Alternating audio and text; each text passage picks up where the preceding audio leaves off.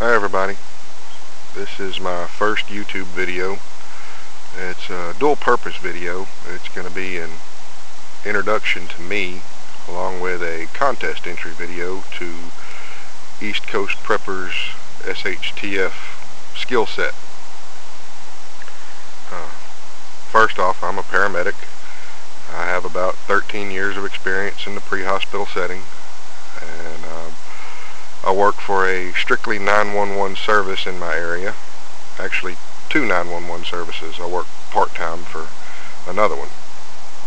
I'm also an instructor in my field, and I feel that the information that I've learned and the skills that I've honed over the years can be useful to the prepper community. If you disagree or if you don't like what I have to say, don't watch. This particular video I'm going to talk about blood pressures, what is a blood pressure and the different ways to take it, and how to assess a blood pressure with little to no equipment on hand. The automatic blood pressure monitors, the kind you get down at Wally World for $9.99, those are terribly inaccurate for the most part. I don't trust them. And unless I put my ears on it specifically, I don't trust blood pressure. You can tell a lot about what's going on with your patient through blood pressures, and I think it's an important skill to have when hospitals and doctors and ambulances and everything else aren't going to be readily available. So, without further ado, I'll get to the explanation as to what a blood pressure is. So what is a blood pressure? A blood pressure is a measurement of the pressure exerted on the walls of the arteries when both the heart contracts and when the heart is at rest. A blood pressure reading is determined or illustrated with two numbers, a larger number over a smaller number. The larger number, which is called the systolic blood pressure, is a measurement of the pressure in your arteries when the heart contracts. So when your heart beats and it sends blood throughout the body, that's what the top number represents, how much pressure is on your arteries. When the heart is at rest, that's what the bottom number represents. Called the diastolic blood pressure, or your diastolic pressure. It is a representation of the amount of pressure against the arteries when your heart is not beating, when your heart is at rest, so between contractions. Now, the equipment you need to take a blood pressure appropriately is a blood pressure cuff, also called a sphygmometer, and a stethoscope. A normal adult blood pressure is 120 over 80. Now that doesn't mean every single adult normal blood pressure is 120 over 80. That's the textbook version of it. 120 over 80 is what's considered ideal, but what is ideal for one person may not be ideal for another. If a patient has a history of high blood pressure, or conversely, if the patient has a history of low blood pressure, you're going to see probably a drastic difference in what is normal for them. But for our purposes, 120 over 80 is considered a normal blood pressure. Nowadays, it seems to me that people and the medical community both have become way too dependent on these automatic blood pressure cuffs that you can go down to Walmart and get for $9.99. Now, I have seen them take accurate blood pressures, and I guess in a pinch, for the most part, they will at least get you in the ballpark, but in my experience, they are terribly inaccurate, and I just don't trust them. So unless I'm taking it myself with a good blood pressure cuff and a good set of ears, I don't trust it.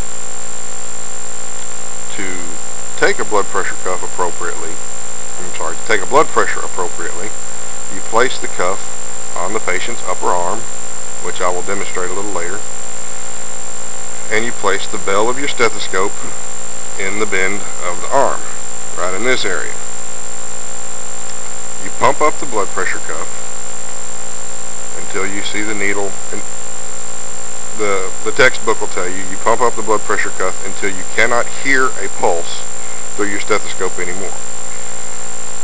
Now when you let the pressure off and the needle starts coming down, the first time you hear a pulse, that will be your top number, your systolic blood pressure. You continue to let off the pressure until you do not hear a pulse anymore. The last time you heard a pulse, a little bump through your stethoscope, that will be your bottom number, your diastolic blood pressure, which gives you your 120/80. Now, a blood pressure cuff, such as this one, is measured in increments of 2. The thick black lines are in increments of 10, and the little black lines are in increments of 2. So if you're using a blood pressure cuff, you should never get an odd number. You should never get 121/81. There's no odd numbers on there. And I just had to say that because that's a pet peeve of mine when a student comes through and takes a blood pressure and gives me an odd number. I'm always curious as to how he got it because there's no odd numbers on there. But anyway, if you only have half of your equipment, say you don't have your set of ears, all you have is your blood pressure cuff, you can still assess a blood pressure for the most part. You can get the top number at least. You'll be able to get the systolic pressure, which, no, you shouldn't base any of your treatments or make a diagnosis based purely on that, but at least you will know where you stand in the ballpark. The way you assess what's called a palpated blood pressure, you put the blood pressure cuff on the upper arm just like you normally would, but instead of using a stethoscope, you find your radial pulse, which your radial pulse is the one located right at your wrist. When you put the blood pressure cuff on, find that pulse. When you find it, begin to inflate the cuff. Inflate it until you do not feel that radial pulse anymore. As you release the pressure in the cuff, you will eventually feel another radial pulse. You'll begin to feel that pulse again.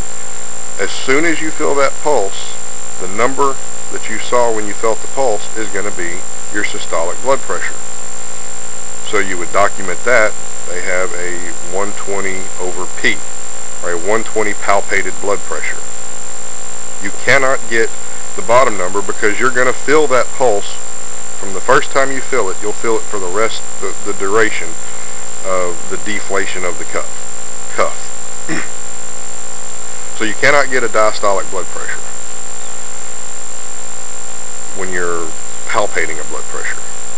But at least you have half of it. At least it'll get you in the ballpark. Now let's say you don't have any equipment. All you have are your hands. Now you can somewhat assess a blood pressure by just assessing a pulse. And it has nothing to do with the rate of a pulse. It has to do with the location of a pulse. Now if you're out in the field and you have no equipment and you reach down and you can feel a radial pulse, which again, that's this one right here on your wrist. If you can feel that pulse, then that patient has at least an 80 systolic blood pressure. The top number is going to at least be 80. If you can't feel a radial pulse, but you can feel a femoral pulse. Now the femoral pulse is taken in the femoral artery in the groin area on the inside of the thigh where the leg meets the hip, basically. If you can feel that one, but you can't feel that one, then your systolic number, the top number, is going to be around 70. That means that patient has a low blood pressure. Now, if you can't feel either one of these, if you can't feel one and you can't feel two, but you can feel a carotid pulse in the neck, then that patient has around a 60 systolic blood pressure.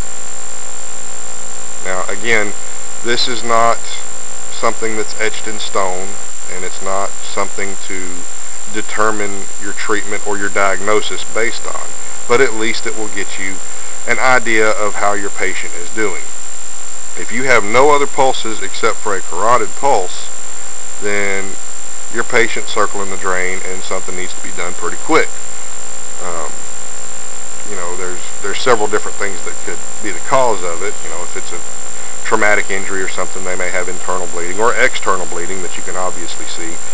But either way, you know that that patient is no longer compensating and they're fixing to crash on you. So the three main points are your radial, femoral, and carotid. Those three pulse points can get you an idea of what a blood pressure is if you have no other equipment on you to assess a blood pressure. So, to palpate a blood pressure, like I said, you find the radial artery, locate that pulse. Once you locate it, you start inflating the cuff.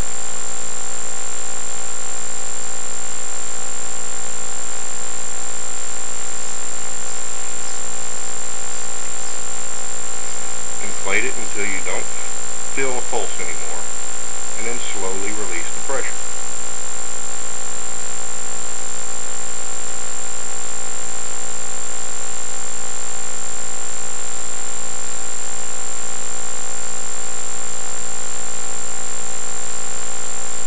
And I first felt the pulse right around this area between the 110 and 120 mark. So it's probably about a 118 palpated blood pressure. I hope this helps. Good luck to everybody else in the contest.